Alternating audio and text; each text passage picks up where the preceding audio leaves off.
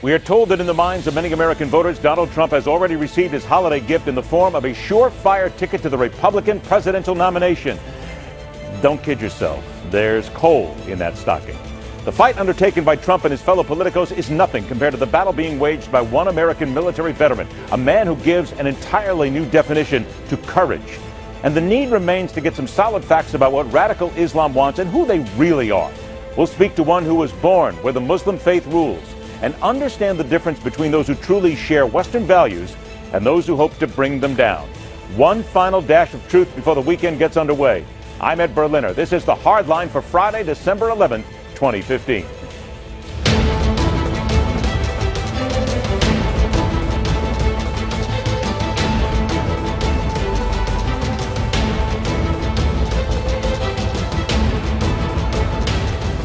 When I said illegal immigration, all of a sudden people started thinking.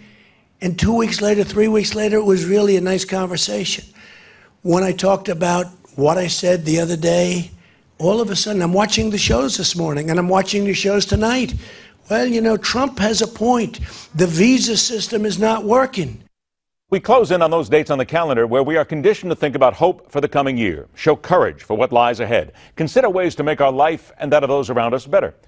Not even close. Because at the moment we are a nation gripped in fear, the fear of those who seek to do us harm, the fear of who has the fortitude to lead us into that suspect future, and fear right down to how we choose our leaders. Political fear is embodied by talk of a brokered Republican National Convention. Fear that the current poll leader will bolt and cost the election altogether. Fear on the right that at the moment they're making Hillary Clinton and the left very glad indeed. Let's begin with the former Capitol Hill staffer, now chief spokesman for Spanish language news media at the Heritage Foundation, Israel Ortega, joined by Georgetown University professor and Republican strategist Bradley Blakeman.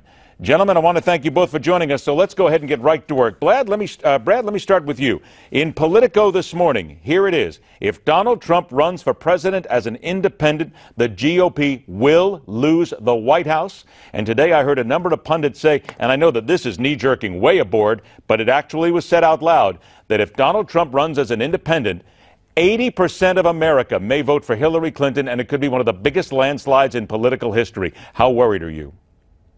I'm not. Look, this is fear-mongering on the other side, or wishful thinking. I don't know which, but I'm not so sure Donald Trump is going to be able to survive as an independent.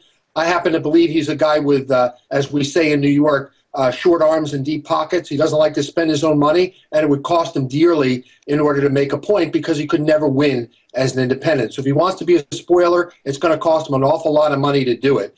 And I just don't see that happening. And by the way, Democrats aren't out of the woods. Hillary's got a full-blown FBI criminal investigation, huge cloud hanging overhead. What if she's indicted? Then what happens?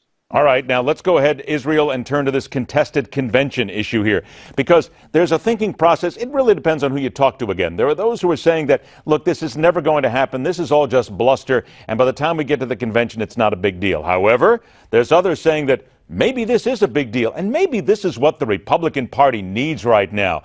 A little argument, a little debate, a little anger to basically clean things up. Where should we stand on this, Israel? No, I think this is a worst case scenario for Republicans. I mean, going into a presidential election and having a fractured party does not help them. Hillary Clinton is going to be a formidable candidate.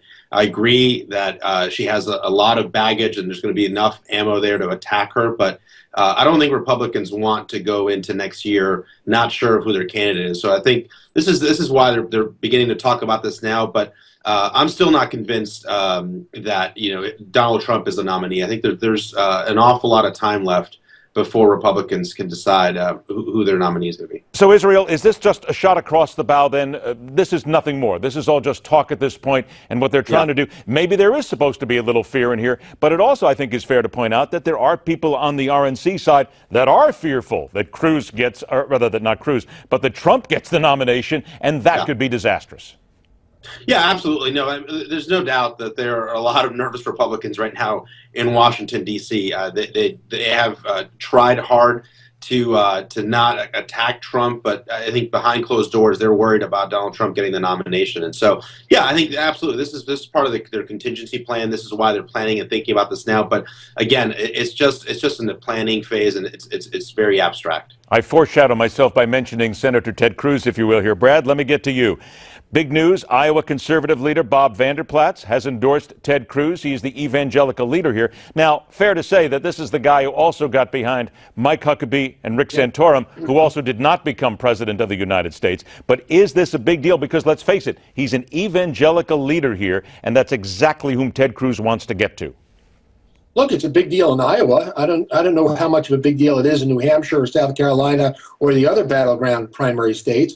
And as Iowa goes, so necessarily doesn't go the nominee. So is it a big deal momentarily? Sure, it's a big deal. But Ted Cruz has to win a lot more than Iowa if, in fact, that's in the cards. All right, now let's go ahead and mention Ted Cruz and a little piece of audio that's out here right now. And, of course, we're going to bring Donald Trump into the conversation.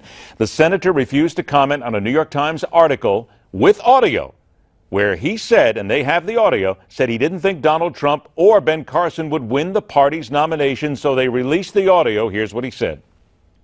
The final two candidates I'll discuss are Trump and Ben Carson. Both of them, I like and respect both Donald and Ben. I do not believe either one of them is going to be our nominee. I don't believe either one of them is going to be our president. I think both of them, their campaigns have a natural arc. And with both of them, I think gravity is pulling them down.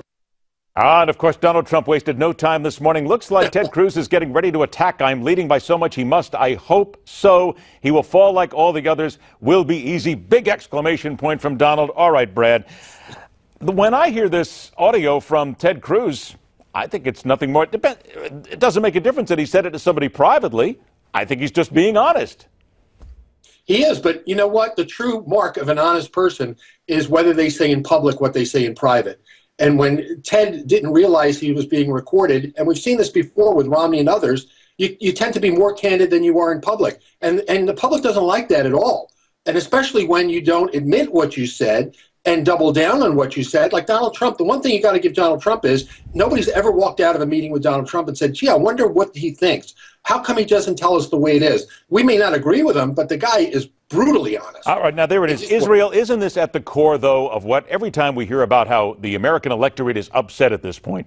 They're upset at politicians who say things, they're caught, and they don't just come right out and admit it. So isn't this really, for Ted Cruz right now, he should come out and say, yes, I said it. Just comment on it and get it out of the way. It makes him seem bigger and may help him in the end against a guy like Trump. Yeah, I mean, absolutely. I mean, Ted Cruz wants to be the nominee for the Republican Party, and we're less than 2 months out now before Iowa and New Hampshire voters pick their nominee. And so I think Ted Cruz has to now shift into really this new phase we're in now. And I think that is going to require Ted Cruz saying what he was saying behind closed doors, that if he wants to be the nominee, then he has to show and talk about why he is a better candidate than Donald Trump. And so I agree. I think he's got to make the case now that he has to be the one to represent the Republican Party next year. Israel, the Hispanic vote is very big. Here's two things I want you to comment on briefly, if you will. Those people who say that there's not a Hispanic vote in America that would vote for Donald Trump, that's number one. Number two, that Hispanics are not going to back Ted Cruz or Marco Rubio because they don't excite them. What's the truth? I don't necessarily buy that. There's a recent poll I looked at had 27% of Hispanics supporting Donald Trump. That's not far from what Hispanics supported Mitt Romney in previous elections. And don't forget, Ted Cruz did well with Hispanic voters in Texas. So I think that there's still enough time, and the Republican Party has an opportunity to remind Hispanic voters that the Obama administration has been terrible for them. And so I don't think the Hispanic vote can be written off just quite yet. There you go. Let's go ahead and put some of the rhetoric down to rest right away. About a minute left here. All right, Brad, let me come to you. Chris Christie surging in New Hampshire. The guy keeps sticking around, and there are people who believe that if he can stick around long enough, he's the guy who can grab a lot of those Trump followers. What do you think? Look, it's anybody's game at this point. Why? Is because not one single person has exercised their opinion in a caucus or their vote in a secret ballot in a primary. So we can talk all we want, but until those numbers start coming in, it's hard to gauge. But can he last? Can he last, though, Brad? He keeps sticking around. You know what? Let me tell you something. If he comes in first or second in New Hampshire, it's called momentum. Momentum comes, people come out of the woodwork, grassroots appear, money starts coming in. it changes the game completely. We've seen this with a number of candidates over the years. Nobody likes, there's nothing more than voters like is a winner. I only got a few seconds left here, but Brad, quick question to you, and then I'll pose it to Israel. People keep saying that Donald Trump is winning. Isn't it fair to say nobody's winning yet? We haven't gotten to that stage.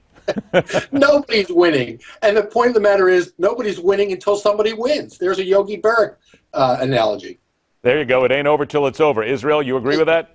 Yeah, completely. Yeah, we still have a lot of time. There's a lot of time left on the clock, and so it's anybody's game right now. Anybody's game. Please, let's keep saying, we have to keep saying that over and over again because it keeps us going. It keeps us talking about it at this point until we get down to that last person. That's what makes it all fun in a political season. Bradley Blakeman, Israel Ortega, gentlemen, thank you so much for your time. I look forward to speaking to you again real soon. We talked about courage at the beginning of this show. Stay with us. We're going to introduce you to the epitome of American courage. It comes up next, right here on The Hardline.